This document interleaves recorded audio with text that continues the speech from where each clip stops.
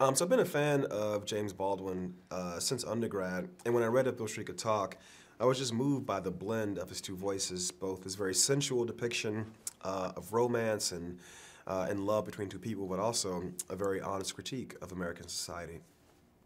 When I first wrote the script, I actually wrote it without having the rights to the source material, and I contacted the James Baldwin estate, and I realized very quickly that making this film wasn't going to be about beating the boss in Super Mario Brothers. I was going to have to, over the course of time, get to know the Baldwin estate, and in turn allow them to get to know me. And so that was really the process. Once they understood what I wanted to do, and I'd already adapted the book, so there was nothing I had to hide.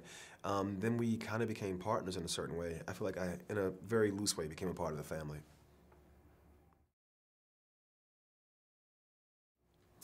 Tish and Fonny are the center of the universe of If Beale Street Could Talk, and finding them was a very wide search. I was looking for two young actors who could project the energy of being soulmates. I thought that was very present in the book, and it had to be very present in the film.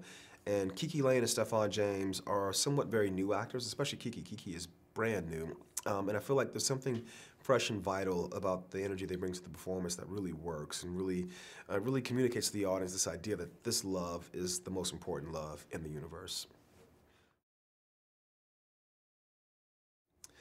James Baldwin was such a wise, truthful person. He was so prescient that I think many of the things that he was speaking towards were very real and true in the time that he wrote them. They were very accurate depictions of the world he lived in. And I think what happens is so many of these things have not changed since he wrote this material that 25, 45, 50 years later, I think it's quite sad that so much of what he was writing about, these problems have been allowed to persist. And I think it's why it's time to bring much of this material back into the vanguard. It's why If Beale Street Could Talk is still relevant. I really hope that audiences take from Beale Street, I really hope that when audiences watch If Beale Street Could Talk, they walk away with this feeling of love and hope and optimism. I really hope that they walk away from the film feeling like watching these characters navigate this journey, that love and family and community, it's this thing that can help us weather these storms. I think right now societies, I should say, all across the world, we're all looking for something to hold on to. We're looking for a place of unity, something to unite us. And I think this idea of family and love and the power of family and love to help us weather these storms, that's what I hope anybody who watches this film takes away from it. 本年度アカデミー賞最有力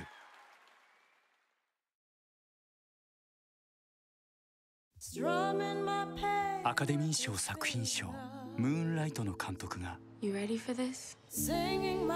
と夢見ていた運命のラブストーリー I've never been more ready for anything in my whole life. We are drinking to new life. Tish gonna have Fonny's baby. I hope it's a boy. We're gonna have a baby. I'll have you out of here before then. You sure about that?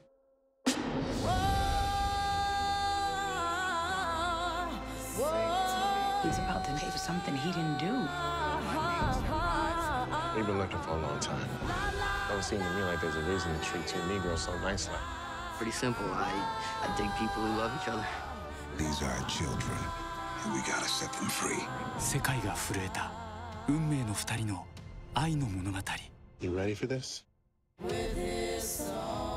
panic now. Trust it all away. ビールストリートの恋人たち